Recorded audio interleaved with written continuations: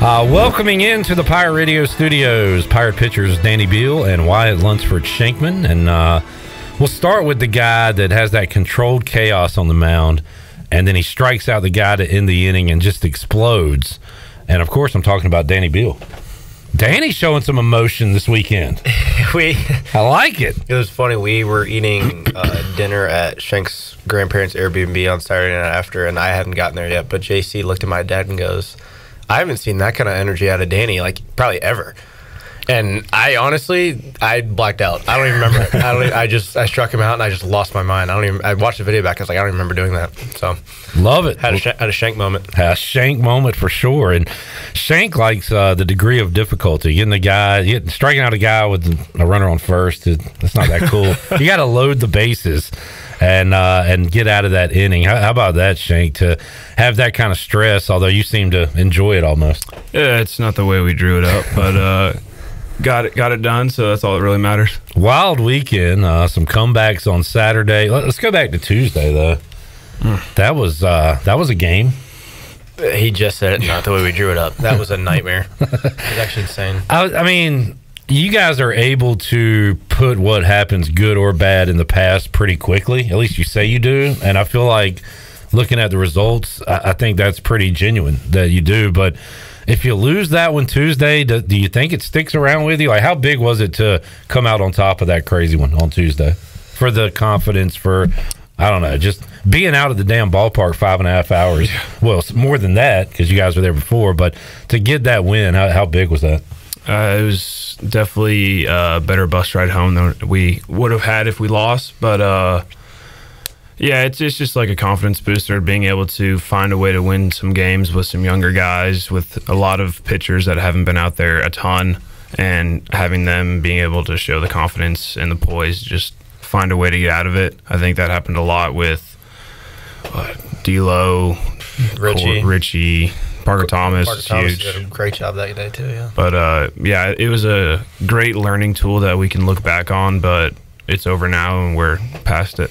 Yeah, and 3 more wins since then after the series with Wichita State. And look, you guys have had some games where you've controlled the way, the pitchers. Sometimes you need the bats to show up. So how about your bats getting you double-digit runs? That always helps too, right? They have been spectacular, even with Star out too. I think I saw it this morning. We're like 10-2 without Star, which is way above expectations when he was out. But no, they're doing a great job. They're playing great defense behind us.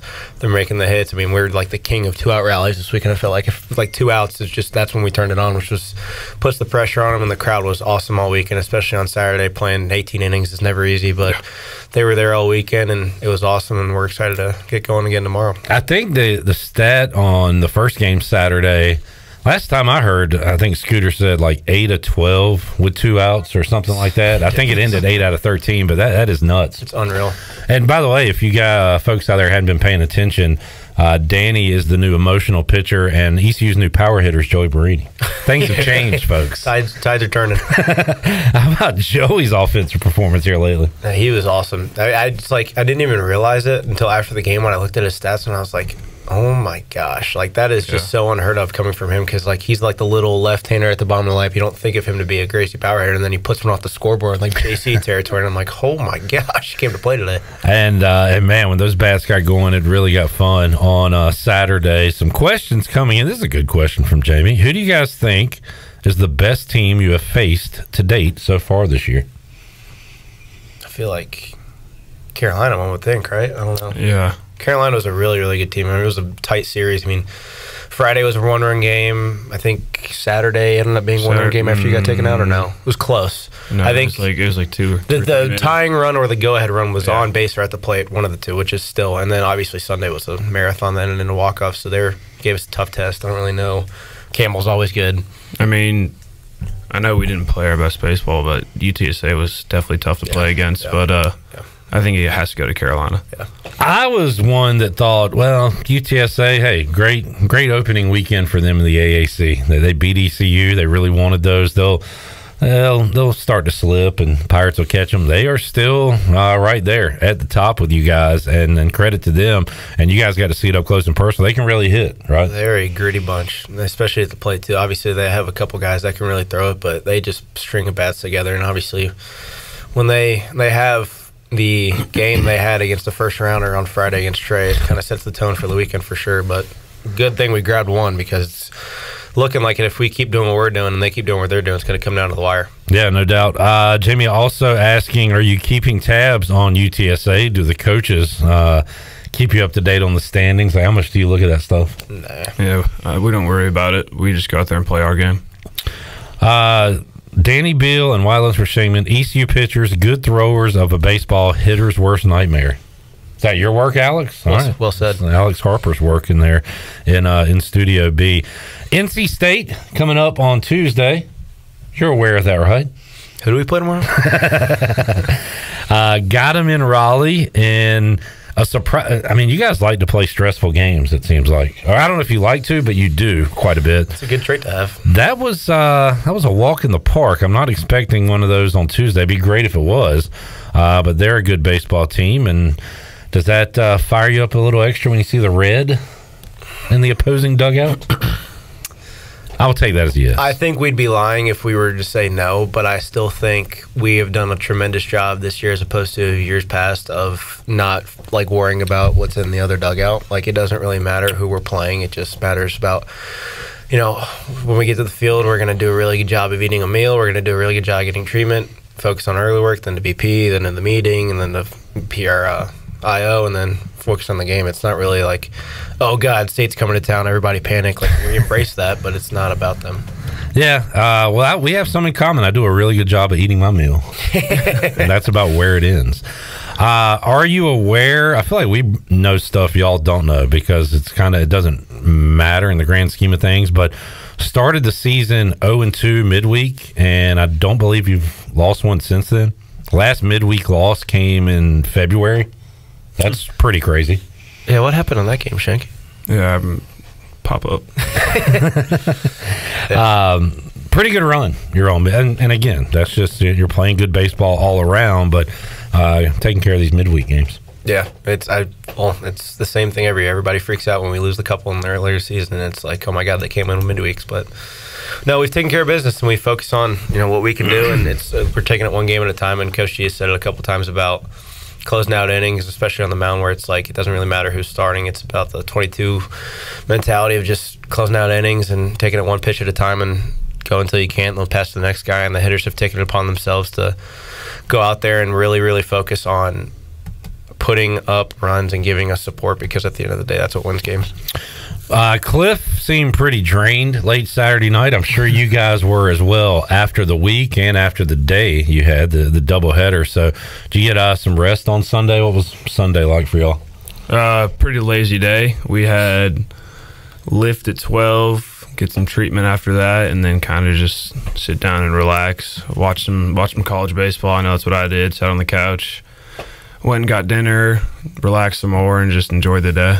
That's pretty much it. So NBA playoffs, Stanley Cup playoffs on. You chose to go the college baseball route? Always, yeah. I think if there's baseball on, I'm going to put baseball on. Danny, you a Celtics guy? Yeah, they absolutely curb stomped the Heat yesterday. That was awesome, because normally the Heat always give us like a really tough game, and it's always going to be a tough series. I was convinced, because our trainer's a Bucks fan. He's from Wisconsin, so I was like, he's a Bucks fan, I'm a Celtics fan. We're just kind of giving each other crap, but I'm like, well, you guys didn't have to get the Heat, and the Heat always find a way to beat the Bucks and the Celtics in the playoffs. But it's a nice time to be a Boston sports fan, especially with the Bruins playing too. Bruins tonight up 1-0 in their series. Canes also playing tonight, 1-0 in their series, 1-0 in their series. Another question, Danny, who is Danny wanting his Patriots to draft? Player or position? You'd think quarterback, but GM has talked about trading back. What do you want the Pats to do in the draft? I don't know. Ethan Norby was joking to me earlier that he was going to give us number 11 for number 3, and I was like, throw in Jefferson and we got a deal. Who's Norby? Ethan Norby. He's a Vikings fan. Vikings. Yeah. Okay. Oh, that's right. I don't know. I really don't want J.J. McCarthy. I don't know why. Wait, did you say Jefferson? Justin Jefferson. You would take that, right? Yeah. 100%. Yeah. But good thing Norby's not Minnesota's GM. They'd run him out. I don't know. I feel like they're going to make the right decision. I think it's a completely new direction with Belichick on, but I don't know. I'm indifferent on it. I'm curious to see what happens, and this is the first time in my life that I'm actually going to like be watching the NFL draft. But I'm curious. But they'll make a good decision. Did Robert Kraft screw Bill Belichick after he left? Can we not, dude? I know. Asking a question. I know. I'm just saying, like, the fact that people like he even came out and denied. He's like, I didn't say anything to the Falcons owner. I didn't like warn him or anything like that. Oh, you just take people at their word, Danny? You got a lot to learn, son. This world. He's a man of principle. And especially after it was called the Dynasty thing that came out on Apple TV, it's like everybody's like, okay, we're just making people that aren't meant to look bad look awful now. Like they made Belichick look like the worst coach of all time. Like, it's just ridiculous. I just like getting you kind of fired up. It's annoying, man. It's frustrating. Can we not? Yeah. All right. If you guys have any more baseball questions, you can get those in. Danny is done talking NFL for this segment. Confidence got to be at an all-time high here heading into tomorrow night, and you guys just keep riding it, I guess, right? Like, yeah. I don't know. I don't even know what to ask you guys. I think things are going so well. I don't want to jinx anything.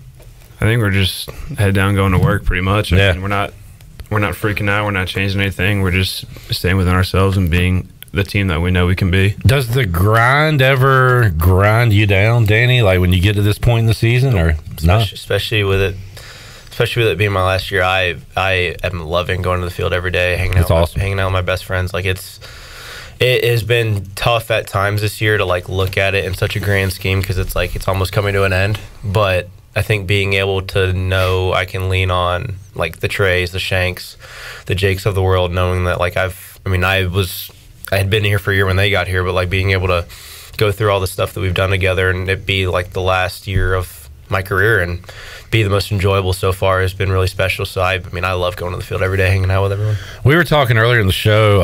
I have no tats. Chon has no tats. Ellerby refuses to get a tat, but we were saying we need a tattoo bet. And Kenny, one of our viewers, said, hey, ECU goes to Omaha, let's all get 23 tattoos. And I was like, that is perfect.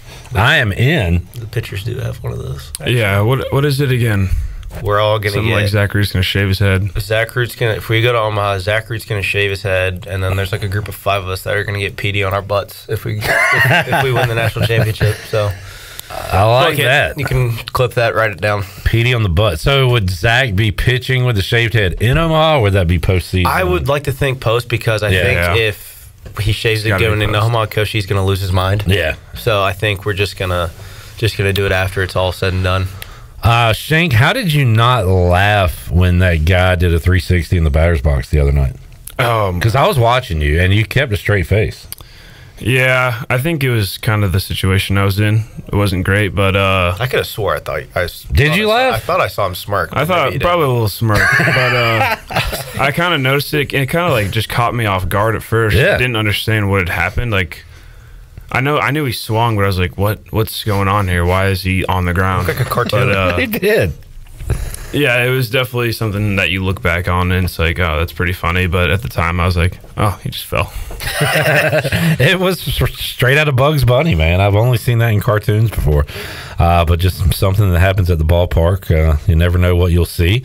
Night in, night out, you might see a guy fall down. Carlos, our photographer, does like a great job of capturing pictures of the game. Like he got Claunch with the lights out, rounding second base. That was really cool. Yeah.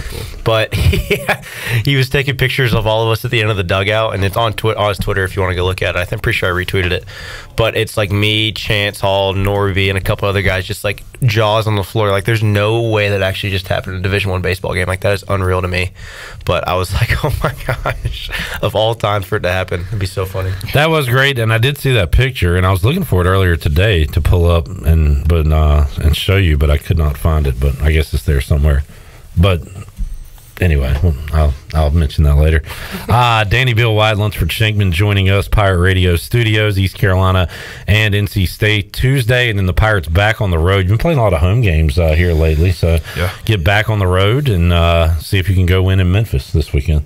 Yep. before this weekend, it was 13 out of our last 19 are at home. I think the only 2 series we have left on the road are the only 2 Memphis and Tulane. The only 6 games we have, I think, are Memphis and Tulane, which is nice because it's kind of like it's honestly like the 22 season where down the stretch we felt like we were always at home, which is really nice to have going into the conference tournament. Mm-hmm. So next week, no midweek because of exams. Finals. Is that right? Finals. Student athlete. Yep. You feeling good about that? My last day of school was today, and my class got canceled. So you want to talk about my win for the day? How about that? I am done with school forever. Forever. No exam? Like, you got exams. Well, yeah, but like I'm saying, I don't have to go to class. I don't have to go to class ever again. Unless I decide I want to go to like school, but that's certainly on the table. But I could see you just being in school another 5 years, just kind of hanging out. Okay. College forever. Yeah, Wyatt, everything good in the classroom with you? Yeah. Easy. Just easy. Yeah. You guys are forced to do well, though, right? We like to do well, but it's definitely a priority in the program. Yeah. We want to get above a 3.25, and it's just like it's easy to see it and be like, oh, that's really achievable. Like you can attain that pretty quickly, but it can sneak up on you if you let it. Yeah. Whose academic team are you on? AK's? Austin Knights, yeah. Yeah, I'm on Blake Hardegree's. How does that work? You have a coach that they draft at the beginning of every season. That's cool. It's like it's almost like a fantasy draft. You have a draft, and then you have a keeper from your previous team the year before, and then you kind of go through it all. But I think the team that is in last right now has a team GPA of like a 3.56, which is unreal. Like wow. That is just. I think AK's in first, isn't he? I think he has because I'm sure. I think I've heard about it because that's just what he does. But do they make the draft results known? Not publicly to us, yeah. Like So you know what player through is just unreal, and he's played so well this year, and it reminds me of the way he was freshman year, but it was 3 years ago, so nobody really remembers how great he was. But he was just as good that year as he is this year. So definitely battled, and I guess still battling day to day with stuff, right? Yep. So, and playing as hard as he possibly can. Very inspirational. Talking to DB and Wyatt Lunsford-Shenkman here. Let you guys go here in a minute. Y'all feeling good? Arm wise, ready to go? Always. Danny, I need 12 more from you. Yeah, it doesn't matter. It doesn't matter. Best abilities, availability, I'll be ready. That's what we like to hear. NC State and East Carolina coming up on Tuesday. Pirates on the road at Memphis coming up this weekend.